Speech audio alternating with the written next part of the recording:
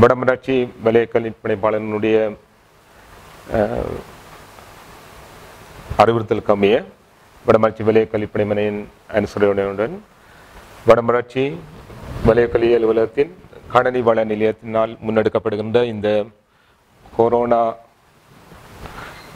காலத்தில் மாணவர்களுக்கு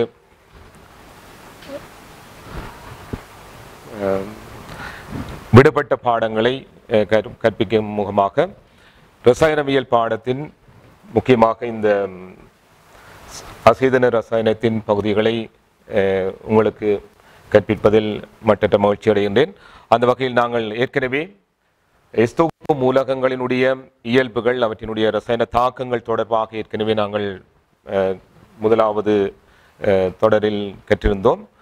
இன்றைய தினம் இரண்டாவது தொடரில் எஸ்தோப்பு மூலகங்கள் உருவாக்கும் சேர்வைகளின் சில ரசாயன இயல்புகள் தொடர்பாக இன்றைய தொடரில் நாங்கள் பார்த்துக் கொள்ளலாம். அந்த வகையில் முதலாவதாக நாங்கள் இந்த எஸ்தோப்பு மூலகங்கள் உருவாக்கும் சேர்வைகளின் இயல்புகள் முதலாவது இந்த வெப்ப பிரிகை தாக்கங்கள். மிக முக்கியமாக இந்த வெப்ப பிரிகை தாக்கங்கள் தொடர்பாக அடிக்கடி இந்த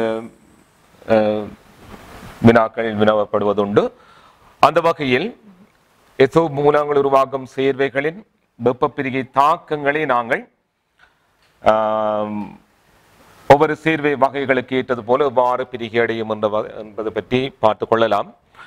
அந்த வகையில் முதலில் இந்த கார்பனேட்டுகளினுடைய வெப்ப பிரிகை தாக்கங்கள், எஸ்தோப்பு மூலங்கள் உருவாக்குகின்ற சேர்வைகளின் கார்பனேட்டுகளினுடைய வெப்ப பிரிகை தாக்கங்கள்ல முதலாவதாக நாங்கள் இந்த கூட்டம் ஒன்றினது மூலகங்கள் உருவாக்கும் சேர்வைகளை பற்றி பார்ப்போம்.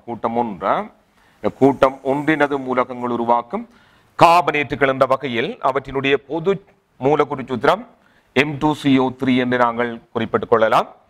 அவற்றினுடைய வெப்ப பிரிகை தாக்கங்களை பொறுத்தவரையில் லிதியம் கார்பனேட், உண்மையில் உங்களுக்கு தெரியும், ஏற்கனவே நாங்கள் படித்தது போல இந்த லிதியத்தினது சேர்வைகள், லிதியம் மற்றும் லிதியத்தினது சேர்வைகளின் இயல்புகள் கூட்டம் ஒன்றிலே ஏனைய மூலகங்களின் இயல்புகளை விட கொஞ்சம் வித்தியாசமாக இருக்கும். அந்த வகையில் லிதியம் கார்பனேட் மாத்திரம் கூட்டம் ஒன்றிலே லிதியம் ஒன்றினது கார்பனேட், லிதியத்தின் கார்பனேட் மாத்திரம் இவ்வாறு பிரிகடையும். அது பிரிகடைந்து அதன் ஆக்சைடையும் CO2 வாயுவையும் வெளிவிடக்கூடியதாக இருக்கும். ஏனைய கூட்டம் ஒன்றின் கார்பனேட்டுகள் சோடியம், பொட்டாசியம், ருபீடியம், சீசியம் என்ற இந்த வகை கார்பனேட்டுகள் வெப்பத்தினால பிரிகை அடைய மாட்டா. ஏன்னு சொன்னால் அவற்றினுடைய வெப்ப உறுதி வந்து இந்த லிதியம் கார்பனேட்டை விட உயர்வாக இருக்கும் பிள்ளைகள். எனவே இந்த கூட்டத்தின் வழியை பார்த்தீங்கன்னு சொன்ன இந்த கார்பனேட்டுகளின் வெப்ப உறுதியும் அதிகரித்து கொண்டு போவதை நாங்கள் அவதானிக்கக்கூடியதாக இருக்கும். அதனிடம் லிதியம் கார்பனேட் மாத்திரம்தான் வெப்பத்தினால பிரிகை அடையக்கூடியதாக இருக்கும் கூட்டம் ஒன்றினது கார்பனேட்டுகளை பொறுத்தவரையில். தொடர்ந்து நாங்கள் கூட்டம் 2 கார்பனேட்டுகளை பற்றி பார்த்தோம் என்று சொன்னால், கூட்டம் 2 கார்பனேட்டுகள் யாவுமே அவற்றினுடைய பொது சூத்திரம் வந்து MCO3 என்று வைத்துக் கொள்ளலாம். கூட்டம் 2 அனைத்து கார்பனேட்டுகளும் வெப்பத்தினால பிரிகை அடையும். பிரிகடைந்த அவற்றின் ஆக்சைட்டுகளையும் CO2 வாயுவையும் வெளிவிடும். அதே நேரம் அவற்றினுடைய வெப்ப உறுதியானது கூட்டத்தின் வழியே அதிகரித்து கொண்டு போகும். இந்த கூட்டத்தின் வழியே வெப்ப உறுதி அதிகரித்து செல்வதற்கான காரணத்தை நாங்கள் கொஞ்சம் பார்க்கலாம். அந்த கட்டியங்களுடைய முனைவாக்க வலு சார்பான விடயத்தை அவதானிப்பதன் மூலம் உண்மையில் கூட்டத்தின் வழியை நோக்குகின்ற போது இந்த கட்டியங்களுடைய பருமன் அதிகரித்து கொண்டு போகும். அந்நியன் மாற்றம் இல்லை, CO3 தானே எல்லாத்திலையும். ஆனால் கட்டியங்களின் பருமன் அதிகரித்து கொண்டு போறபடியால் முனைவாக்க வலு குறைவடைந்து கொண்டு போகும்.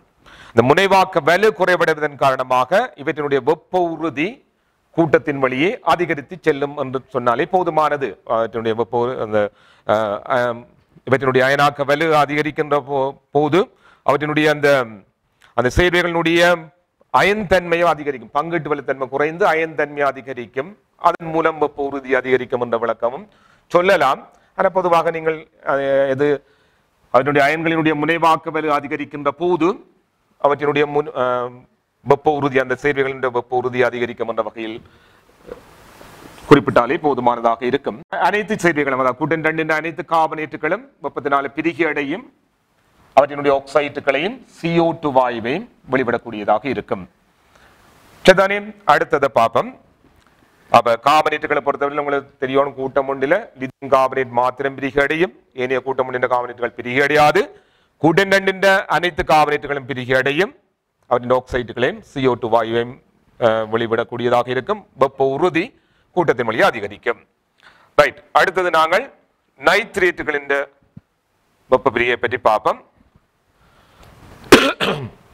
நைட்ரேட்டுகளினுடைய வெப்ப பிரிகை தாக்கம் இதுல பாத்தீங்கன்னு சொன்னால் கூட்டம் ஒன்றினது நைட்ரேட்டுகளை முதல்ல நாங்கள் பார்த்தோம்னு சொன்னால் பொது சூத்திரம் வந்து MnO3 என்று எழுதி கொள்ளலாம். கூட்டம் ஒன்றினது நைட்ரேட்டுகளை பொறுத்தவரையில் இதுலேயும் இந்த லிதியத்தின் நைட்ரேட்டினுடைய பிரிகை பொதுவாக லிதியத்தின் சேர்வைகளின் இயல்புகள் பொதுவாக அங்க கூட்டம் 2 மெக்னீசியத்தின் இயல்புகளை ஒத்ததாக இருக்கிறபடியால் இதனுடைய பிரிகை சற்று வித்தியாசமாக இருக்கும். ஏனைய நைட்ரேட்டுகளை போல இது பிரிகை அடையாது. இதன் பிரிகையின் போது அதன் ஆக்சைட்டும் NO2 வாயுவும் ஆக்சிஜன் வாயும் இது ரெண்டும் வாயு விளைவுகளாக இருப்பதோடு ஆக்சைட்டு திண்மமும் விளைவாக பெறப்படும். ஆனால் ஏனைய கூட்டம் ஒன்றின் நைட்ரேட்டுகள் அவற்றின் நைட்ரைட்டுகளையும் ஆக்சிஜன் வாயுவையும் விளைவுகளாக தரும். கூட்டம் ஏனைய கூட்டத்தின் கீழே உள்ள உலோகங்களும் அதே மாதிரி தான் அவற்றின் நைட்ரேட்டுகளும் ஒரே மாதிரி தான், அதாவது லிதியம் நைட்ரேட் மாத்திரம் வித்தியாசமாக பிரிகை அடையும். சரிதானே? அதே போல பாருங்க, அடுத்தது நாங்கள் கூட்டம் 2 நைட்ரேட்டுகளை பார்த்தீங்கன்னு சொன்னால் கூட்டம் 2 நைட்ரேட் சூத்திரத்தை பொது சூத்திரத்தை பார்த்தீங்கன்னு சொன்னா MnO3 twice என்று இருக்கும். யாவுமே வெப்பத்தினால பிரிகை அடையக்கூடியதாக இருக்கும். வெப்ப உறுதி கூட்டத்தின் வழியே அதிகரிக்கும். நாங்கள் ஏற்கனவே கார்பனேட்டுகளுக்கு சொன்னது போல இங்க நைட்ரேட்டுகளின் வெப்ப உறுதியும் அதே மாதிரி தான் கூட்டத்தின் வழியே அந்த கட்டியங்களுடைய பருமன் அதிகரிக்க முனைவாக்க வலு குறைவடையும். ஆகவே வெப்ப உறுதி அதிகரித்து செல்லக்கூடியதாகத்தான் இருக்கும். ஆனால் யாவுமே அவற்றின் ஆக்சைட்டுகளையும் NO2வையும் O2 வாயுவையும் 2 வாயு விளைவுகளை தரக்கூடியதாகத்தான் பிரிகடையும். அத்தோட அவற்றின் ஆக்சைடு திண்மங்களும் விளைவுகளாக வரும். சரிதானே? அடுத்தது பிள்ளைகள் இப்ப நைட்ரேட்டுகள் நாங்கள் திரும்ப பார்த்தோம் என்று சொன்னால் கூட்டம் ஒன்றின் நைட்ரேட்டுகளை பொறுத்தவரையில லிதியம் நைட்ரேட் பிரிகடைந்த ஆக்சைடையும் NO2 வாயும் O2 வாயுவையும் தரும். ஏனைய கூட்டம் ஒன்றின் நைட்ரேட்டுகள் அவற்றின் நைட்ரைட்டுகளையும் ஆக்சிஜன் வாயுவையும் விளைவாக தரும். ஆனா கூட்டம் 2 நைட்ரேட்டுகள் எல்லாமே பிரிகடைந்த அவற்றின் ஆக்சைடுகளையும் NO2 வாயுவையும் O2 வாயுவையும் விளைவாக தரக்கூடியதாக இருக்கும். அதே நேரம் கூட்டத்தின் வழியே அவற்றின் வெப்ப உறுதி அதிகரித்து செல்வதை அவதானிக்கக்கூடியதாக இருக்கும். அடுத்த பிள்ளைகள் 3வது சேர்வை பாப்பம். இரு கார்பனேட்டுகளினுடைய வெப்ப பிரிகை தாக்கம் எவ்வாறு அமைகின்றது என்று பார்த்தோம் என்று சொன்னால் இதுல பாத்தீங்கன்னு சொன்னா கூட்டம் ஒன்றில அவை இந்த சூத்திரத்தை பாருங்க, பொது சூத்திரம் MHO3 என்று வரும். இதுல கவனமாக இருக்கணும். இது MCக்குள்ளே அடிக்கடி வாரது. இந்த லிதியம் பைகார்பனேட் பாத்தீங்கன்னு சொன்னால் கரைசல் நிலையில் தான் உறுதியானதாக இருக்கும். ஏனைய கூட்டம் ஒன்றின் இரு கார்பனேட்டுகள் எல்லாமே திண்ம நிலையில் உறுதியானதாக இருப்பினும் லிதியம் பைகார்பனேட் மாத்திரம் கரைசல் நிலையில் உறுதியானதாக இருக்கும். ஆனால் இவற்றினுடைய வெப்ப பிரிகைகளின் போது யாவுமே அவற்றினுடைய கார்பனேட்டுகளையும் CO2 வாயுவையும் நீரையும் விளைவாக தரும். நீங்கள் ஹீட் பண்ணீர்கள் அது கேஸ் என்று போட்டால் கூட பிழை இல்லை. அந்த வகையில் விளைவுகளாக இந்த வகை சேர்வைகள் தான் விளைவாக வரும். எல்லா இரு கார்பனேட்டுகளும் ஒரே மாதிரி தான் வெப்ப பிரிகை போல பிரிகை வந்து வித்தியாசமாக இருக்காது. ஆனா இது வந்து கரைசல் நிலையில் உறுதியானதாக இருக்கும். ஏனையவை திண்ம நிலையில், இவையெல்லாம் திண்ம நிலையில் உறுதியானவையாக இருப்பினும் இதே போலத்தான் கூட்டம் 2 இரு கார்பனேட்டுகளை பார்த்தீங்கன்னு சொன்னால் யாவுமே கரைசல் நிலையில் தான், கவனமாக இருக்கணும், யாவும் கரைசல் நிலையில் தான் உறுதியானவையாக இருப்பினும் அவை பொது சூத்திரம் MHO3 twice என்று சொல்லலாம். யாவும் கரைசல் நிலையில் தான் உறுதியானவையாக இருப்பினும் கவனமாக இருக்கணும். ஆனால் பொதுவாக எல்லாமே பிரிகை அடைந்து அவற்றின் கார்பனேட்டையும் CO2 வாயுவையும் நீரையும் விளைவாக தரக்கூடியதாக இருக்கும். பிரிகை ஒரே மாதிரி தான். அப்ப கூட்டம் 1 2 பார்த்தீங்கன்னு சொன்னால் பிரிகையில வித்தியாசம் இல்லை, கவனமாக இருக்கணும்.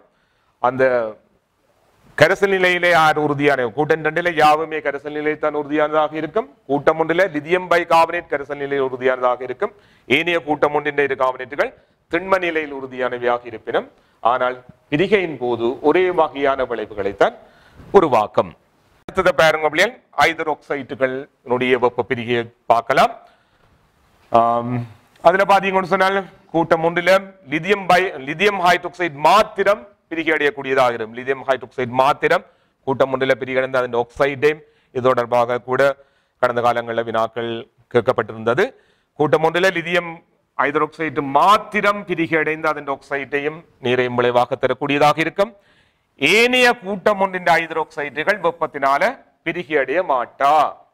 கவனமாக இருக்கணும். ஏனைய கூட்டம் ஒன்றின் ஹைட்ரோக்சைடுகள் வெப்பத்தினால பிரிகையடைய மாட்டா. அதே போல பாத்தீங்கன்னு சொன்னா கூட்டம் 2 பாத்தீங்கன்னு சொன்னால் யாவும் பிரிகையடையும். எல்லா ஹைட்ரோக்சைடுகளும் பிரிகையடைந்து அவற்றினுடைய ஆக்சைடுகளையும் நீரையும் விளைவாக தரக்கூடியதாக இருக்கும். யாவும் பிரிகையடையக்கூடியதாக இருக்கும்.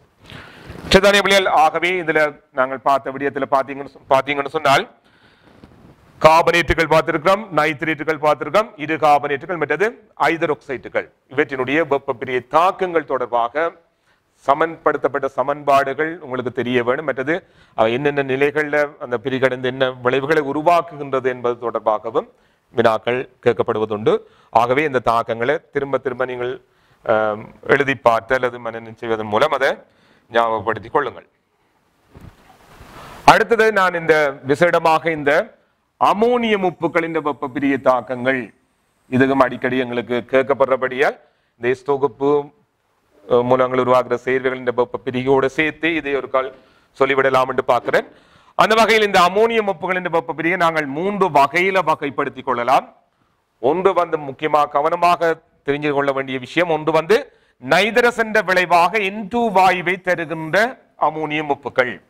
2 அமோனியம் உப்புகள் இந்த வகையில் N2 நைதரசன் விளைவாக N2 வாயுவை தரக்கூடியவை. ஒன்று NH4NO2, இரண்டாவது அமோனியம் டைக்ரோமேட். ஒன்று அமோனியம் நைட்ரைட், மற்றது அமோனியம் டைக்ரோமேட். இரண்டும் நைதரசன் விளைவாக N2 வாயுவை தருபவை. சரிதானே? கவனமாக பாருங்க. இதுல இது 2 வாயு விளைவுகளாக வரும். இதுல ஒரு திண்ம விளைவு வரும். வெப்பப்பிரிகையின் போது இந்த அமோனியம் உப்புகள்ல திண்ம விளைவை தருகின்ற அமோனியம் உப்பும் இது மாத்திரம்தான். அப்ப நைதரசன் வாயுவை தார இந்த 2 உப்புகளை நீங்கள் கட்டாயம் ஞாபகத்தில் வச்சிருக்கணும் என்று சொன்னால் MCQ அடிக்கடி இது கேட்கப்படுறது. வகை 2வது வகை N2O வாயுவை தருகின்ற அமோனியம் உப்பு ஒரே ஒன்றுதான். கவனமா பாருங்க. இதுல NH4NO2 விட இவருக்கு ஒரு ஆக்சிஜன் கூட. ஆகவே N2 அப்படி ஞாபகம் வச்சிருந்தீங்கன்னு சொன்னால் உங்களுக்கு எக்ஸாம் வியூலையும் அது இலகுவாக ஞாபகப்படுத்துறதுக்கு இலகுவாக இருக்கும். NH4NO3 N2O வாயுவை தரக்கூடியதாக இருக்கும். மற்றது H2O வரும். ஆகவே இந்த 2 வகையின் தவிர அடுத்த வகை இன்னொரு வகை இருக்கு. இது இந்த 3 உப்புகளையும் நீங்கள் அமோனியம் உப்புகளையும் இந்த 3 உப்புகளையும் கட்டாயம் ஞாபகத்தில் வச்சிருக்கணும். வச்சிருந்தீங்கன்னு சொன்னால் அடுத்தது எந்த அமோனியம் உப்புகளும் மிச்சமாக இருக்கிற எல்லா அமோனியம் உப்புகளும் நைதரசன் விளைவாக அமோனியா வாயுவை தருகின்ற உப்புகள். எல்லாமே அமோனியா வாயுவை தான் தரும். அப்ப நீங்கள் அந்த முதல் 3 N2 வாயுவை தருபவை வருகின்ற உப்புகள் மற்றது N2O வாயுவை தருகின்ற உப்புகளை ஞாபகம் வச்சீங்கன்னு சொன்னால் மிச்சம் எந்த அமோனியம் உப்பையும் பார்த்தீங்கன்னு சொன்னால் அது அமோனியா வாயுவையும் மற்ற அமிலங்களாகத்தான் இருக்கு. மற்ற பகுதி அமில பகுதியாக இருக்கும். பாத்தீங்கன்னு சொன்னால் NH4Cl சொன்னா HCl வரும். NH4Br சொன்னால் HBr உருவாக்கும். இது CO2 வாயுவையும் இது எல்லாமே வாயு விளைவுகளாகத்தான் இருக்கும். CO2 H2O சேர்த்தீங்கன்னு சொன்னால் H2CO3 என்று சொல்லலாம்.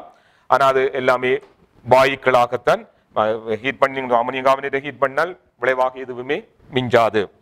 அதே போல அமோனியம் சல்பேட் எடுத்தீங்கன்னு சொன்னால் அமோனியா SO3 கேஸ் H2O. ஆனா இதை சேர்த்து சில ஒரு சந்தர்ப்பத்தில் இந்த கேள்வி வந்தது.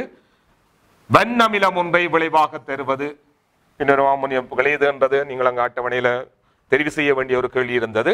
அதுல H2SO4 ஆக அது இருந்தால் தான் இதை சேர்த்து நாங்கள் H2SO4 என்றும் எழுதி கொள்ளலாம். எழுதினாத்தான் அந்த வெண்ணமிலம் என்றதுக்கு அது பொருத்தமாக இருக்கும். எனவே இந்த உப்புகள் இந்த அமோனியா வாயுவை தருகின்ற இந்த உப்புகளின் வெப்பப்பிரிய தாக்கங்களும் உங்களுக்கு ஞாபகத்தில் இருக்க வேண்டும். ஆகவே அந்த அமோனியா உப்புகளின் வெப்பப்பிரிய பொறுத்தளவில் கணக்க பிரச்சனை இருக்காது. N2 வாயுவை தார உப்புகள் 2, N2O வாயு தார 1, மற்றது எல்லாமே அமோனியா வாயுவை விளைவாக தருகின்ற உப்புகள். நாங்கள் இந்த வெப்பப்பிரிய தாக்கங்கள் என்ற வகையில் உப்பு மூலங்கள் உருவாக்குகிற சேர்வைகளின் வெப்பப்பிரிகையும் ஏனைய சில அமோனியம் உப்புகளின் வெப்பப்பிரிய தாக்கங்களும் இந்த வகுப்பில் நாங்கள் பார்த்திருக்கிறோம். அடுத்த தொடரில் நாங்கள் இந்த உப்பு மூலங்கள் உருவாக்குகிற சேர்வைகளினுடைய கரைதிறன் தொடர்பாக நீரிலான கரைதிறன் எவ்வாறு அமையும், அந்த கரைதிறன் போக்கு எந்த வகையில் அமைந்திருக்கும், அதை விட உப்பு மூலங்கள் உருவாக்குகின்ற சேர்வைகளினுடைய நீருடனான தாக்கம் தொடர்பாகவும் மற்றும் சுவாலை பரிசோதனையும் அவற்றினுடைய நிறங்கள் தொடர்பாக விடயங்களை பார்க்க இருக்கிறோம்.